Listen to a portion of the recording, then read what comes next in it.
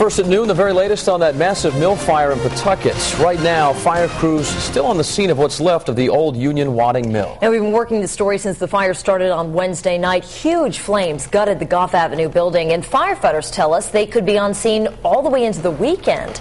Eyewitness News reporter Danielle North is live at the Emergency Operations Center in Pawtucket, and she's got the very latest from the Blackstone Valley Mobile Newsroom. Danielle?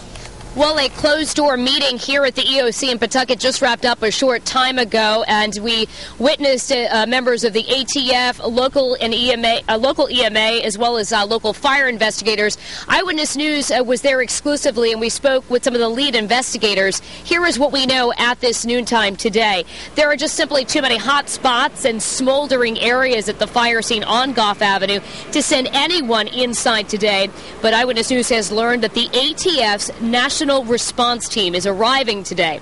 They already have a mobile unit on the scene with all of the equipment they're going to need to begin their interior investigation to determine exactly how this massive fire started.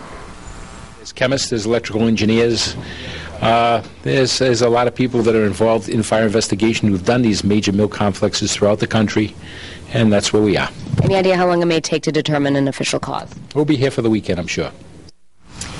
Now, we're told that the National Response Team from the ATF will be arriving today, but again, no one will be going inside until tomorrow.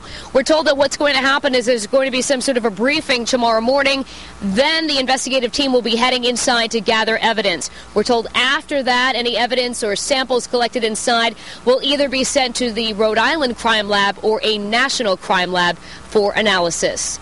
We're live with the very latest from Pawtucket this noontime. I'm Danielle North, Eyewitness News. Now, you can find much more on the mill fire online at our website, WPRI.com, including extended video, a photo gallery of pictures submitted by Eyewitness News viewers, and stories on past troubles at the mill. And if you have any pictures or video to share, you can email them to reportit@WPRI.com.